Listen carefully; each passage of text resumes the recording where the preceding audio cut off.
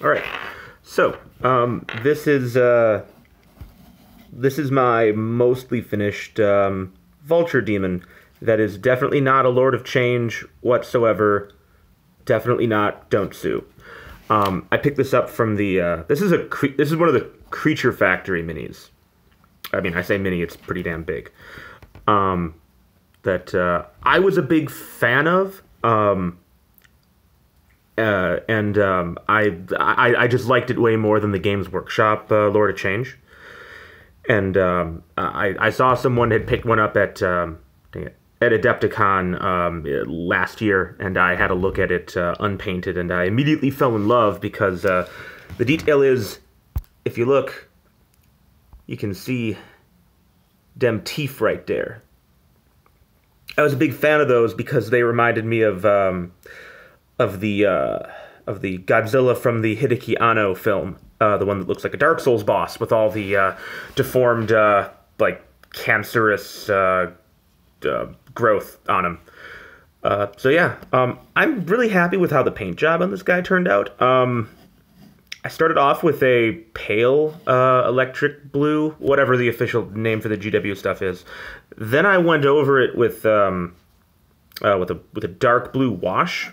That I immediately made it look infinitely better. I over-rely on washes massively. I will cop to that. And then I used a very like opaque, like not dull violet purple color to go over with his to make the strips of flesh for his flesh pants and a couple of other areas, the strips that are sort of like holding together like wrappings.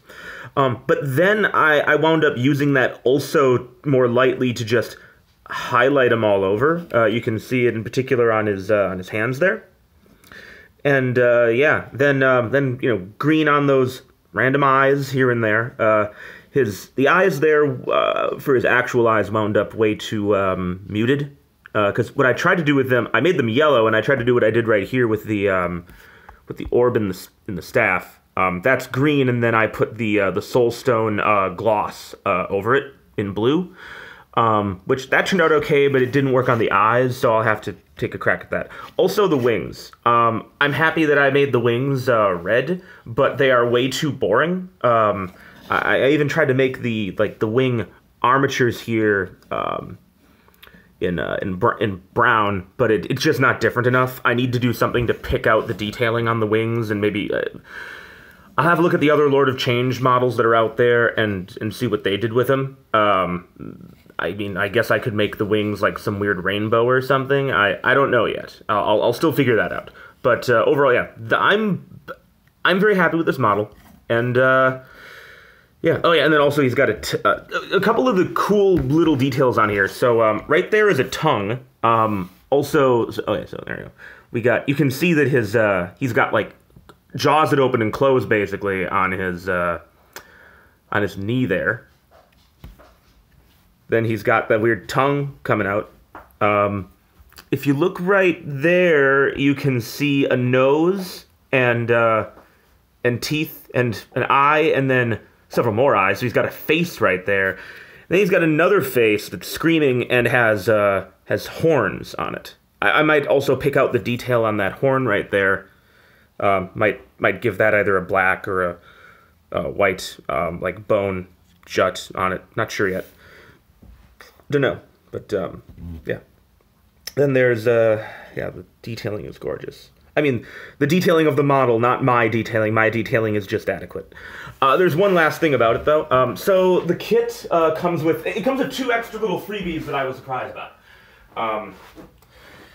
Came with an alternate head that I went with this one right there because I wanted him to look more intelligent and like sinister. But now when I look at it and compare to this, no, I made the wrong choice. I should have gone with roaring head. Rawr. What was how does that, the Skeksis from Dark Crystal, the Chamberlain, I forget now. I can't do that. Whatever. Most annoying sound ever. That's what I hear. So yeah, it comes with this extra head, and it's cool that they give you that option. I wish I could come up with a use for this head, but I can't imagine where I would what I could do with it. Maybe emerging from a portal? Actually, it's not a bad idea, yeah. Anyways, then it comes with this other thing. Yeah. Isn't that the most adorablest thing ever? Look at that. Oh, look. Don't talk to me and my son ever again.